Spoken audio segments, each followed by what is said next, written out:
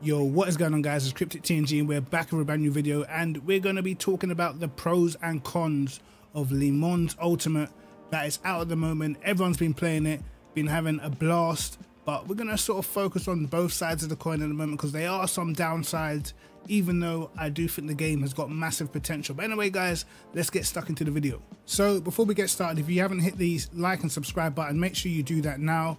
And yeah, for all you guys who want to learn how to make setups and build setups for yourself, remember I do have my book on Amazon at the moment, Performance Unleashed GT Edition, which you can purchase from Amazon, depending where you are in the world, the different Amazon stores. But anyway, guys, for me personally, right now, really liking what they've done with Le Mans Ultimate. I'm going to start off with the pros because why not?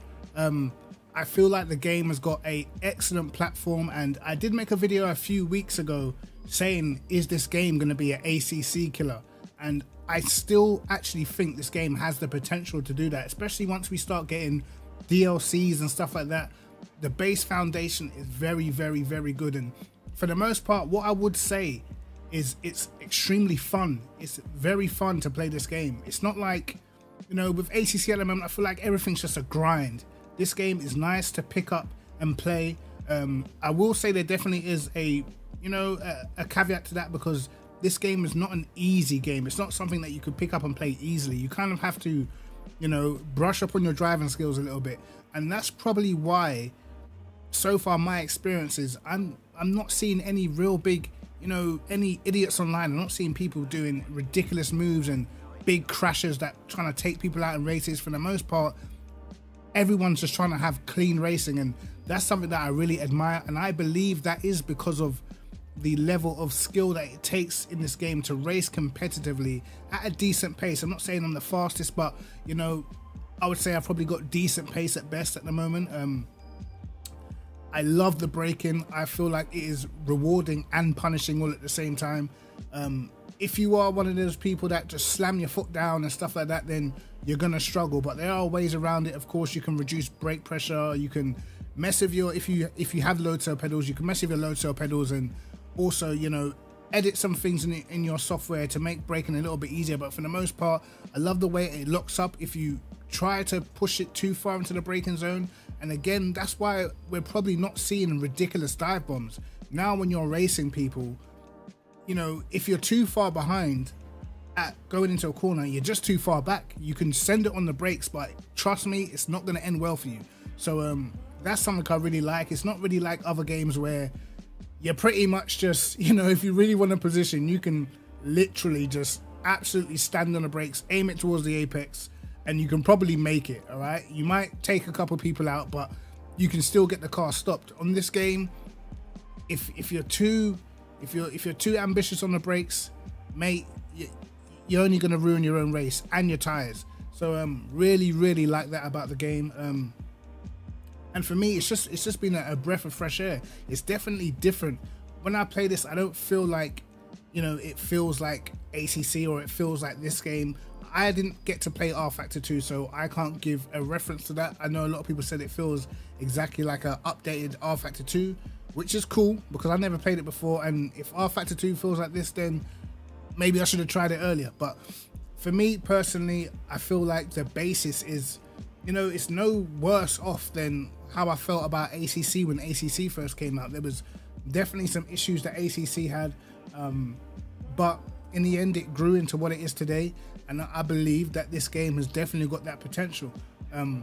For me, the wheel-to-wheel racing on this game is probably higher than ACC because of the fact you can rub doors a little bit without getting absolutely catapulted, you know. And that's something that, you know, every game needs. It needs to be a little bit robust when you're in wheel-to-wheel battles, so it does feel like, you know, you can get a little bit argy-bargy without both of you dying. But for the most part, what I will say is people are just leaving space, man. When I'm going wheel-to-wheel with people, they're leaving me space. No one's trying any like crazy dirty maneuvers, and it's just cool. And I think that is because this isn't a casual game. This game does have a skill gap, so most casual players that just want to jump in and just mess around in lobbies, they're just not on the game. So that may change in the future as it progresses, and I'm probably going to make a point My cons might, you know, contradict some of my points, but it's not a perfect world, so that's gonna happen later on for sure. For me, the online mode is brilliant. It's literally like playing. It's literally like being on LFM. Everyone knows what LFM is. It's a platform where you have your rating, and you can build rating, and you go up against drivers who are at a similar skill level, and you know the races are organized every hour or whatnot.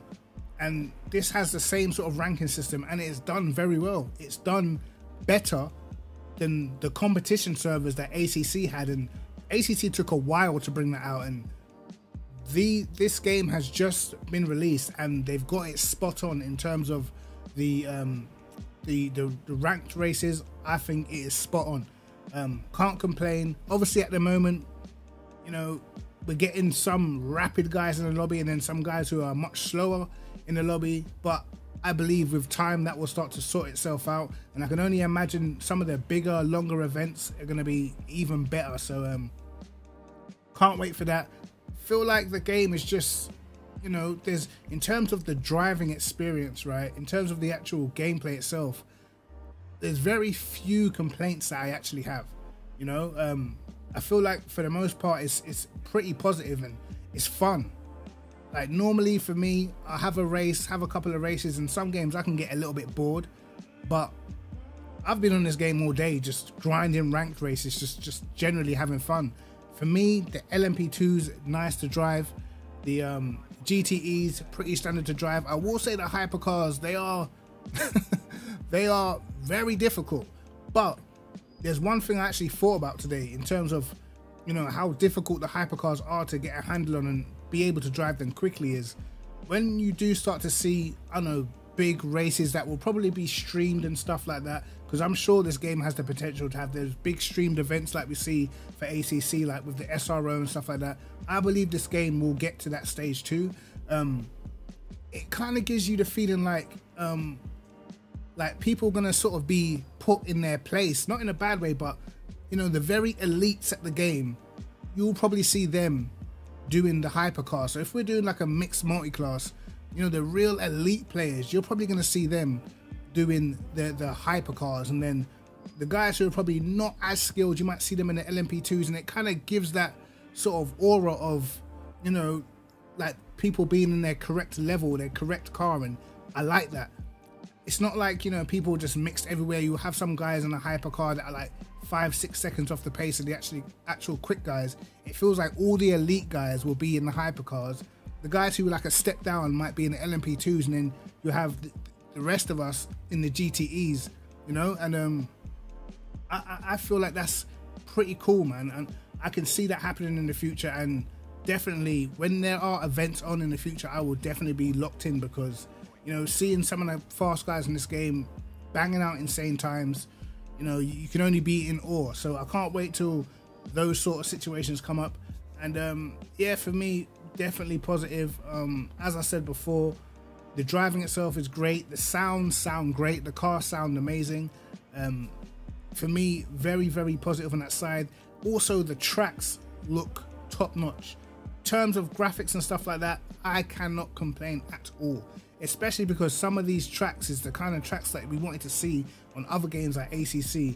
And, you know, if you was to turn your settings up to max, can you honestly say this game looks any worse than ACC? No, the game looks amazing. Definitely the tracks look great as well. And for me personally, visually, I find it quite appeasing. So definitely another thing in the locker that I believe they've done very, very, very, very well.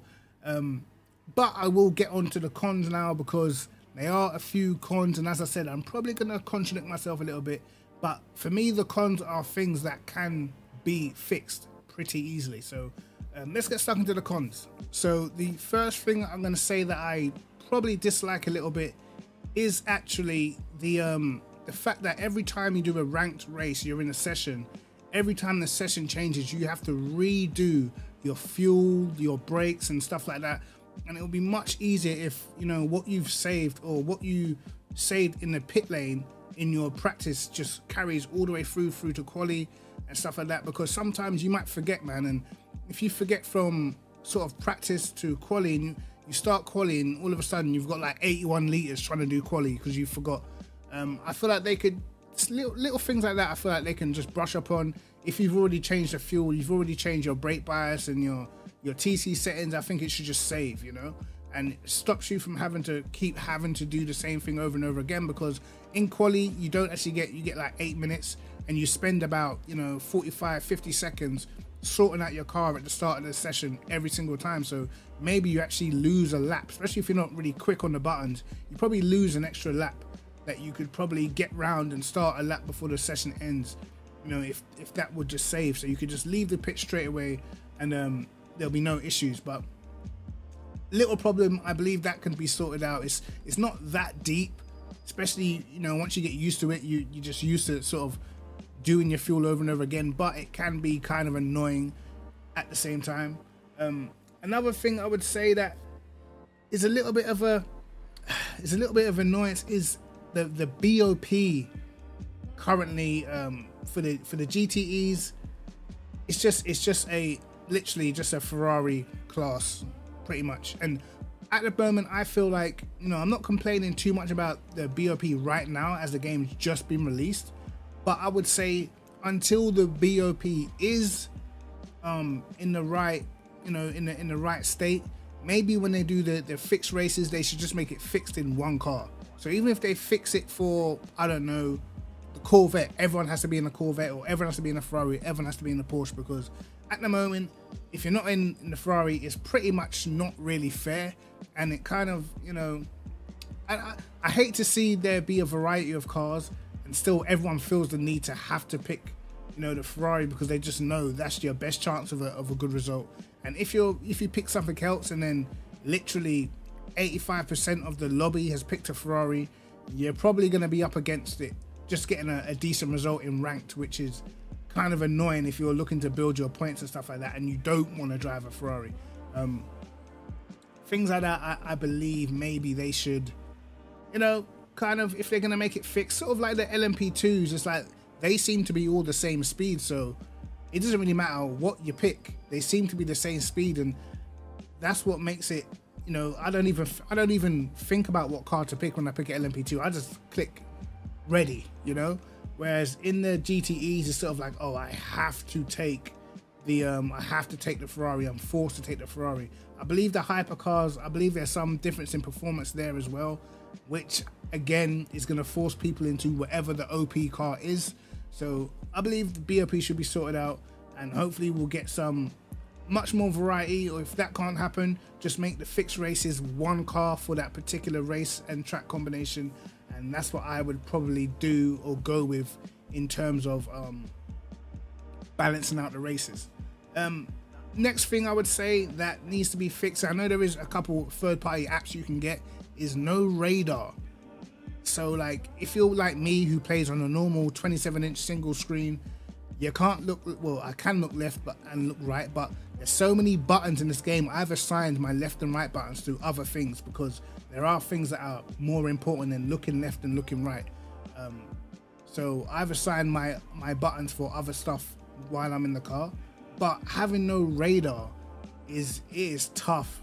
When I'm side by side with people, I don't know where they are. I'm kind of looking at the mini map to see whether I'm overlapping or not, or whether, you know, whether I'm crossing over their path or not. And sometimes I'm completely clear, and because I can't see them, you know, I'm still just sticking to one line, which might not even be the racing line. So they need to implement a radar. For all you guys who want a radar, want a third-party app to get a radar up, I think Dan Suzuki has done a video on that. I'll leave that in the description below. Hopefully you guys can go check that out.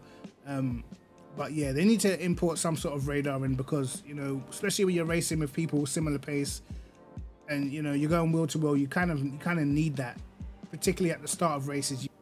Now, I know there has been a lot of other problems as well, like games crashing, not being able to run the game at certain resolutions and qualities and stuff like that. I personally haven't had those problems, but I do know that there are some people that have, and have sadly had to refund the game. So I'm going to include this for those people that have gone through those troubles. I personally haven't had those troubles.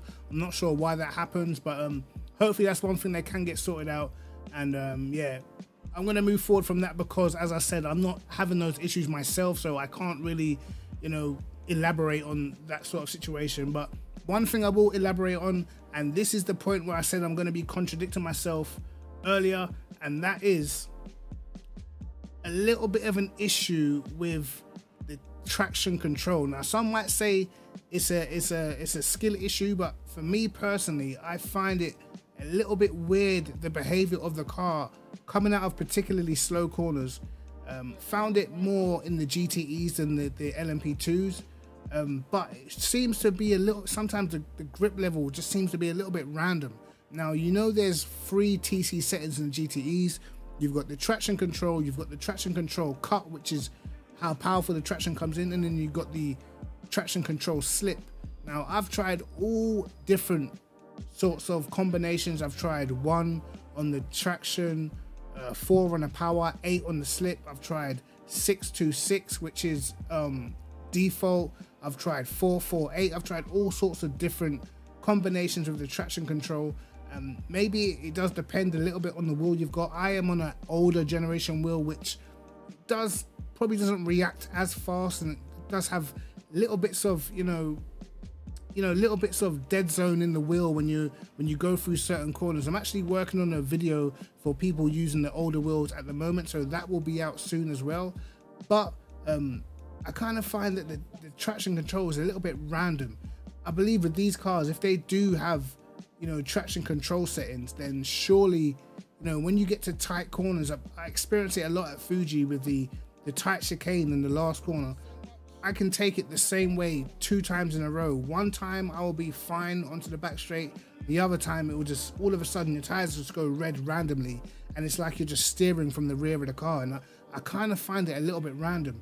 And then there's other times going around other corners where I've given it literally huge throttle opposite lock and it just sticks, and it's just like, it kind of doesn't make sense. That's probably the thing that annoys me the most, is the fact that I feel like the grip is a little bit random. I've even tried to put the engine map into racing lean, doing the last sector, and still the back end feels like it's snapping all over the place, and it seems to not really matter how much TC I'm running or what TC combination I'm using. It just, slow corners, it's just does it, and I don't know why. And it just seems to be, 2 places on the track where it happens the most. At turn 1, which is another slow corner, pretty much get my foot down and nothing ever happens. But the last corner and the chicane, sometimes it just comes across as a little bit random. And I feel like with the GTE cars, these cars do have a lot of grip. I know racing cars are a little bit clumsy, especially at slow speed, because obviously that's where the downforce is doing its least amount of work. But I still feel like if you are someone who maybe not as skilled, or and you feel like, oh, I'm gonna bang the traction control, and once I get to these more difficult corners, and it just feels like it doesn't do anything. You'll go through the corner 1 minute, you'll drive a certain way, and you feel like you're not doing anything different. You'll do it on the next lap, and then the next minute you just spin out, and it's just like, what did I do differently? I'm driving the exact same way, and I'm just getting 2 different results. So I don't know, man. I personally feel like, especially if you've got the traction control settings on a higher setting, I feel like you should, you shouldn't suffer coming out of the corners where the back end just steps around for no reason, especially because depending on what wheel you got. On my wheel, which is a T300, sometimes there's literally just no warning. Like, you're spinning before you even know what's going on. You're already in a spin, and you can't catch it.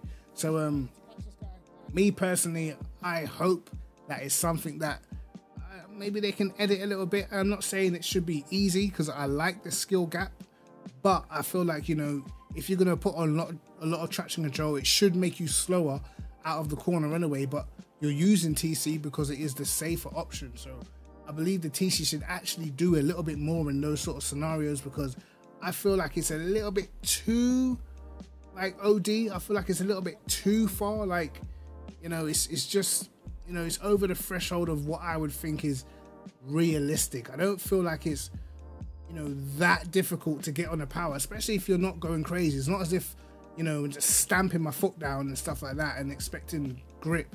That's not happening. So yeah, those for me are the cons. I generally don't really have any other complaints, man. I feel like the rest of the game is great.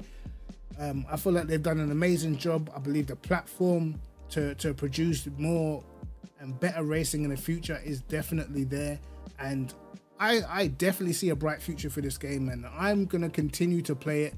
I'm gonna continue to grind it because, as I said, I find it fun.